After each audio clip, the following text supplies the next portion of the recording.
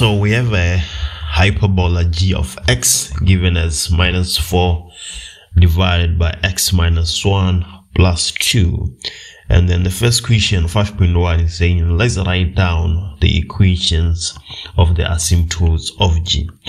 So g of x is equals to -4 divided by x minus 1 plus 2.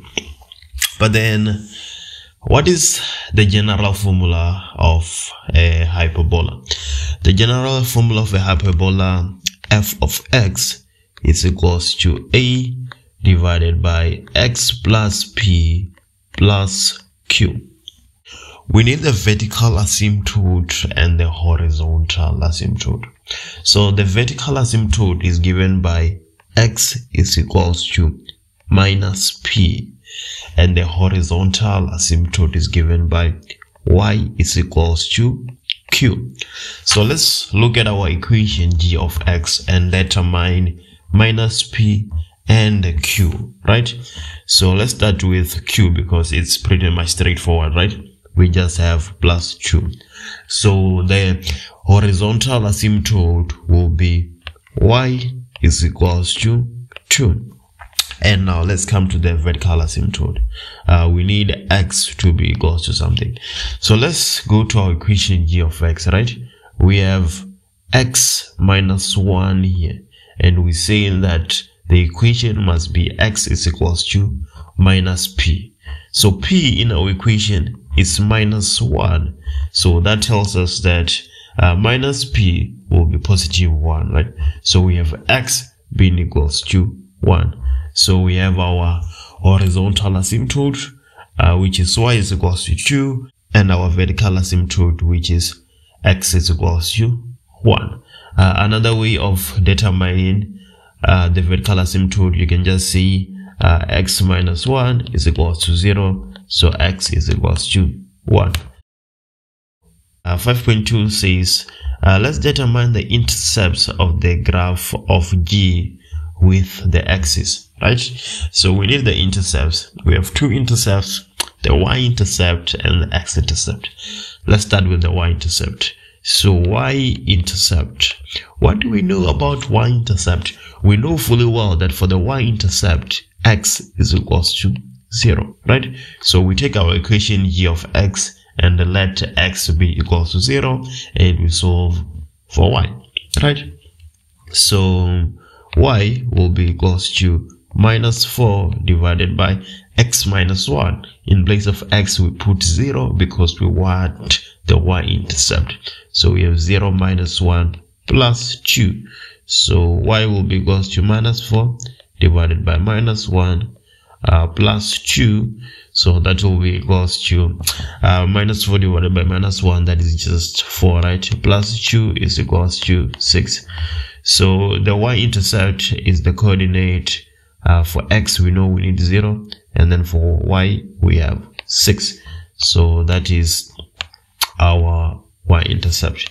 Now let's move forward and do the x-intercept. So x-intercept, y is equals to 0, right? So in place of y, we put 0 and we solve for x. So we're going to have 0 is equals to minus 4 divided by x minus 1 plus 2. We just substitute in y is equals to 0 on our equation g of x, right? We have minus 2 is equals to minus 4 divided by x minus 1. You just subtract minus 2 on both sides. If we cross multiply now, we're going to get minus 2x plus 2 is equals to minus 4, right? So we're going to have minus 2x being equals to minus 6. So x is equals to 3. So our point for the y-intercept would be 3 for x and 0 for y. And then we have our x-intercept. Let's move to 5.3. 5.3, it's saying let's sketch the graph of g. Show all intercepts with the axis as well as the asymptotes of the graph. So when you sketch in a parabola, you basically just need the intercepts and the asymptotes. After you get those right, you cannot go wrong. So let's have our x-axis and see what we can do here. So we have our x-axis and then we have our y-axis, right? And then let's start with the equations of the asymptotes.